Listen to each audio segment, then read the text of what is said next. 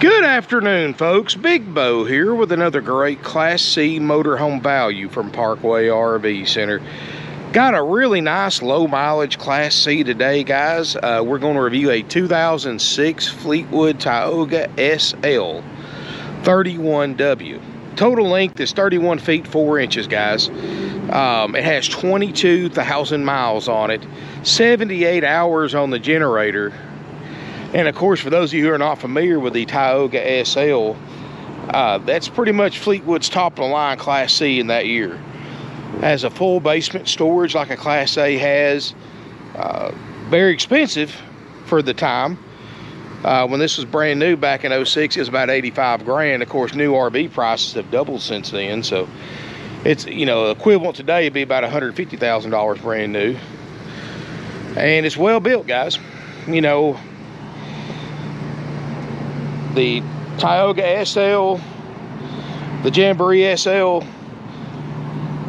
the Jayco Designer Class C, and the Winnebago were pretty much the three top Class C's of this era as far as quality. And of course, they cost a lot more money too than, say, a Four Winds 5000 or Coachman Catalina, something like that. So, but guys, this is definitely, for today, top of the line. It's still in great shape today. Got a Alcoa wheel instead of just the cheap wheel covers. 6.8 Triton V10, 22,000 miles, ice cold dash air, 305 horsepower, 420 pound-feet of torque, 5,000 pound tow capacity, has 30 amp electrical service, got the rounded roof on top. Now, guys, I do have it plugged into 30 amp power. Our heat index is 101 degrees, so I've had to leave this thing on for a while to get it cooled off. But we can spend a little time in it because it is miserably hot, and plus the generator has only got 78 hours on it. It does try to crank. I've got it on my list for my generator guy to fix. It's probably going to need a carburetor or cleaned out or something like that. It's probably just got old gas in it. Guys, when you store these Class C's, it's very important. Run that generator at minimum once a month. I do mine usually twice a month, and I'll let it run for 30-45 minutes under a load just to keep everything lubricated.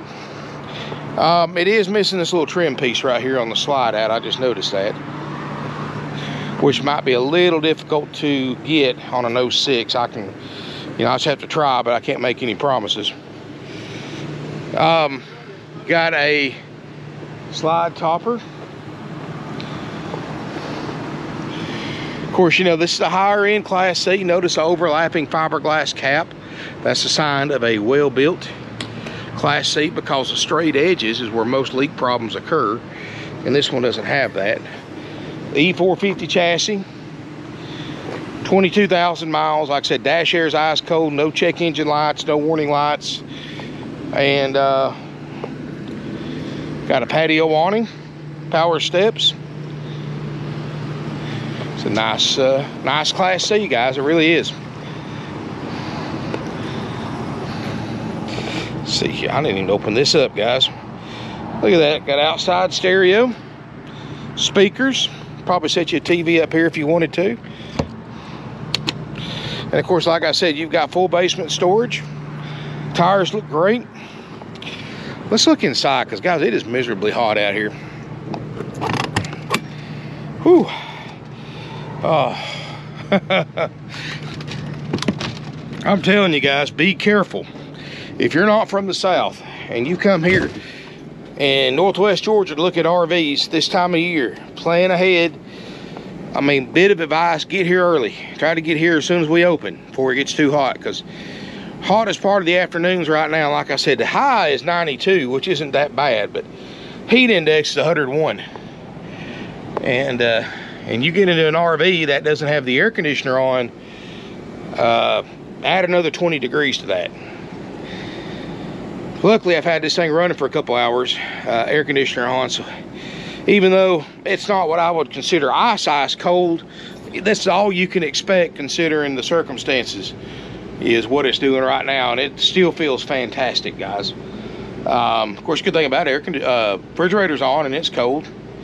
So pretty much once I get the generator fixed, which hopefully be in the next few days, it's ready to go, guys. Slide works. I put it in and out. Air conditioner's good and cold. Refrigerator's cold. Lights come on. Yeah. Besides that little trim piece, and like I said, guys, I will try to find that trim piece. I can't make any promises, but I promise you I'll give it a good effort. And I figure the odds about 50-50 of finding that trim piece. So best thing to do is buy it under the assumption I can't get it. And if I do get that little trim piece, just consider it a free bonus. That makes sense. But I promise you guys, I'll give it a good effort. I'll even call Fleetwood or Rev Group, who owns Fleetwood now. Flex steel captain's chairs, you know, the SLs used only the best. So they've got leather leather flex steel captain's chairs. No check engine lights. It's got a brake light on because I've got the parking brake to operate the slide out. Got a camera, works great. Rear view camera right above the rear view mirror. CD player, everything's factory up here forward from 06. Power windows, power locks, windshield looks great. There's no smoke or pet odors in here. You've got a full-size bed up top. And remember, you've got a little bit of a step down because of this extra storage, basement storage in this SL. Heated power mirrors and all that, tilt cruise, all that good stuff too. Up here, guys, this makes a full size to a queen size bed. There's your books and manuals, ladder, a little bit of extra storage right here. Carpeted headliner, no signs of leak damage anywhere, not even in the Cabover. Got a optional fantastic vent fan in case you're boondock camping and you're laying down up here, you can still circulate some air in or out. Sleeper sofa with a fold down center console, makes a bed, looks great. Table booth makes a bed, upholstery looks great. Only thing I see missing is that little lampshade that goes on that light. You can probably pick one of those up on Amazon or eBay or something. Nice kitchen area, solid wood cabinets, got the etched glass fronts, look great. Microwave, flat screen TV, looks like it's been updated. DVD, VCR, that's probably OEM. 3-burner stovetop, which I'm sure it is. Yep. Actually, look at that, guys. Actually shows it's been cooked in a little bit. The oven looks good. Samsung microwave.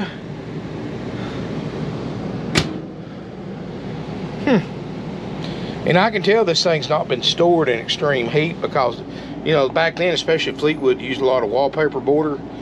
And what happens is if this has been like stored down in Florida in the extreme heat, not buttoned up, or buttoned up with no circulation, the edges of that wallpaper border will peel and curl up, which it doesn't really hurt one, but you got an idea of how it's been maintained.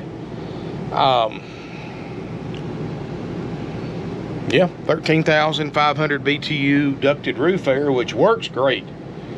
But anytime you're camping in triple digits, don't expect it to be 60 degrees inside your RV. It's not going to happen. No matter how many airs you got. Oh, that feels good. I can stick my head in this freezer for a little bit if I wanted to.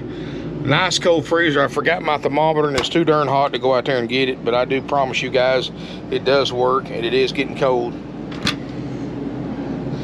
Walk to the back and you've got a stationary bed, queen bed in the back.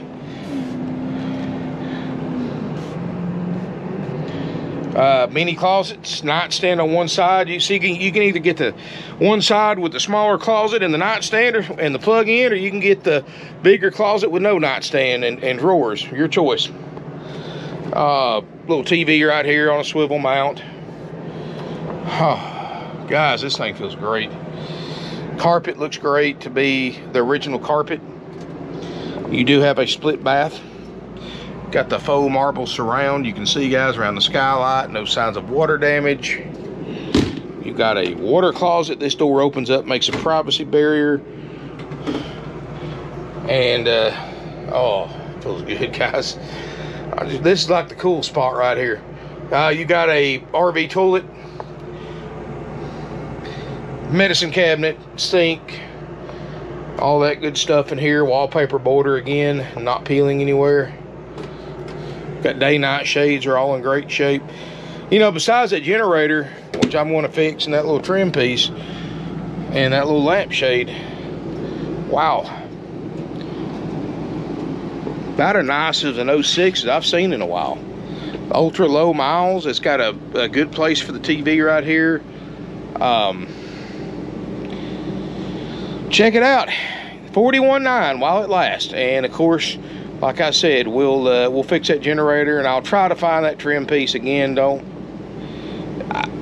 Like I said, I've got, I don't know, sometimes I can find them, sometimes I can't. If I can't, then, you know, like I said, plan on me not being able to find it, and if I do, just consider it a, like I said, pretty much a bonus. But even if I don't find it, guys, maybe if you put your name at some of these salvage yards, they get one in similar to this with that same trim piece, they might contact you and let you know about it, even though it might be months or maybe in a year or two down the road. So, and I've done that plenty of times, guys. They do, a lot of them actually do call you. So, also hard to get parts. But anyway, guys, $41.9 is the price, and we'll show you the major systems work: slide out, generator, refrigerator, freezer, and the roof AC. Check the weather. If it's going to be really, really hot and you want to come look at this one specifically, call a salesperson with 24 hours notice. Have them plug it into power. And I may even have a generator fixed, but if we're going to run it for a while, it's best to go ahead and just plug it into power, save the gas.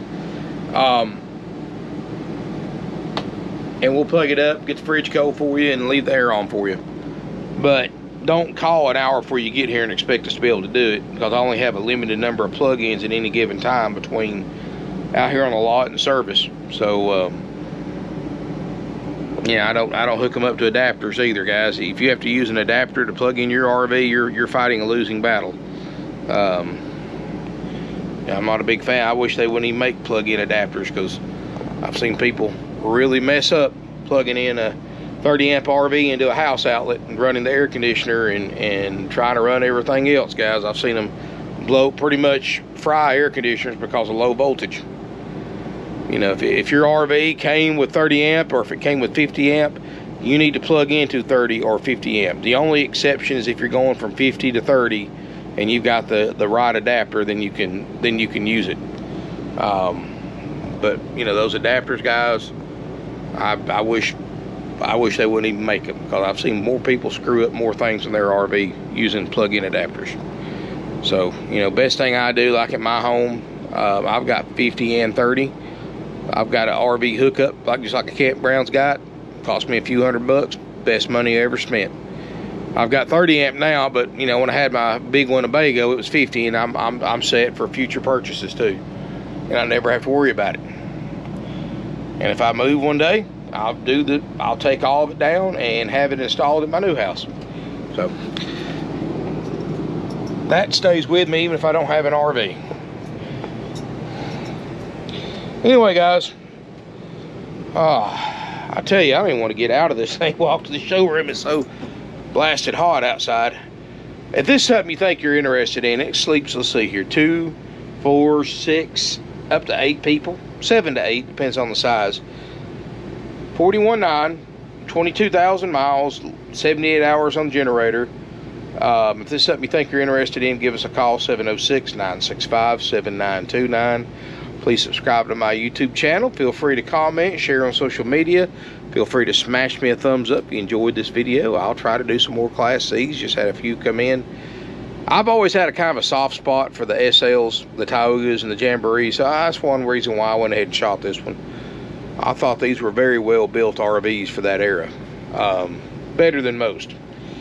And of course, that's why here it is 15 years later and still looks as good as it does, because it was well built to begin with, and actually been pretty well taken care of too. The outside's not faded real bad, just needs a bath, which we'll do that as well, give it a wash. But inside of this thing is pretty nice to be a used 15-year-old motorhome for less than half price of what it costs new, and a third of what a new one would, or less than a third of what a new one will cost now. If you can even get a new one, they're all pretty much special order. So Anyway, guys, 41.9 financing's available with approved credit and down payment. We have nationwide delivery available if you're interested in up-to-the-date information on either one of those services. Just pick up the phone and give us a call. 706-965-7929. One of my salespeople will be happy to help you. No pressure. We're not going to call you. We're not going to bug you. You come visit with us. We're the only dealership around that has this much used inventory in one location, and the only dealership around, period, that lets you simply go out and look without being escorted around by a salesperson, without sitting down at a sales desk and filling out a questionnaire and signing forms and pretty much being interrogated before they even let you on the lot to look at inventory. And even then, guys, they won't let you look unescorted. The salesperson shows you what they want you to see. In fact, a lot of them even do soft pulls on your credit before they even let you on the parking lot. That's why they get copies of your driver's license. So keep that in mind, guys. You can park where you want. Just don't park in the driveway, because people actually do that sometimes. And just keep in mind, guys, it is very, very hot. So stay hydrated, stay cool. You can sit in the showroom to cool off. I got free bottled water in the fridge. You can help yourself too. Even if you do that, you don't have to talk to nobody. Just tell them you're coming in to cool off. Nobody is going to talk to you, try to sell you something or anything. So don't even worry about that, guys. My guys literally have people wanting to buy these things all over the country. They've got no reason to put any pressure on anybody, because 80% of our sales are on the internet or over the phone or both. So like I said, walk-in customers are just kind of a, you know, on the lot, are just kind of the icing on the cake a lot of times. I mean, they're important too, but like I said, most of our sales happen over the internet and over the phone. Of course, that's 2021 for you. You know, one day, probably in the not so far off future, especially with COVID and all this other stuff, it's going to be a point where online only used vehicle transactions are going to be normal.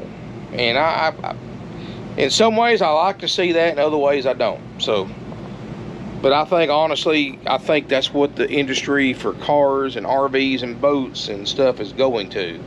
Kind of like Carvana, but with RVs, where you don't know what you bought until it pulls up your driveway. And but you know what, who knows, guys? What do I know? Anyway, thank y'all for subscribing to my YouTube channel. If you haven't, hit that subscribe button, hit that bell notification button, please, guys. I'm so close to 30,000 subscribers. Would like to count you among them.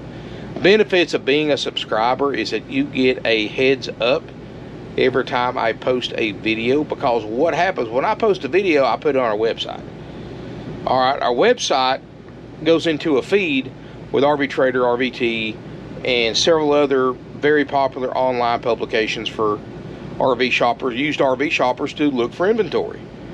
So that takes about 24 to 48 hours, and then it's all over the internet then. Now, you get a notification on your phone when I post a video.